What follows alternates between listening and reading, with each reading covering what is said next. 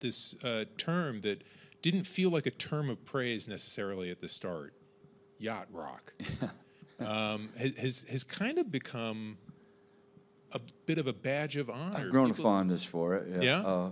What did you think at first? I thought it was hilarious when I first saw it. It was, you know, it was almost uncanny how, for not knowing any of us. You mean the video series that actually originated this? Yeah, where it was pretty funny. But I think you know, it's just kind of weird how music of the '70s has kind of come back around. I would have never guessed it. You know, during the '80s we were like lepers, you know, roaming the city. You know,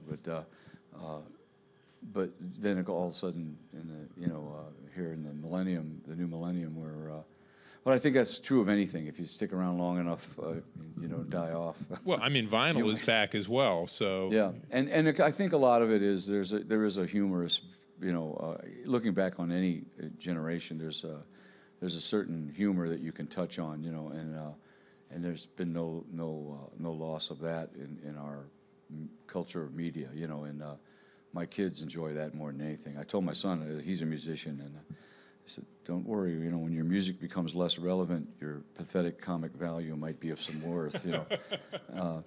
But it's fun. It's no one's more amazed than I think myself and my contemporaries are that we're still working, you know, and we're still out there playing music.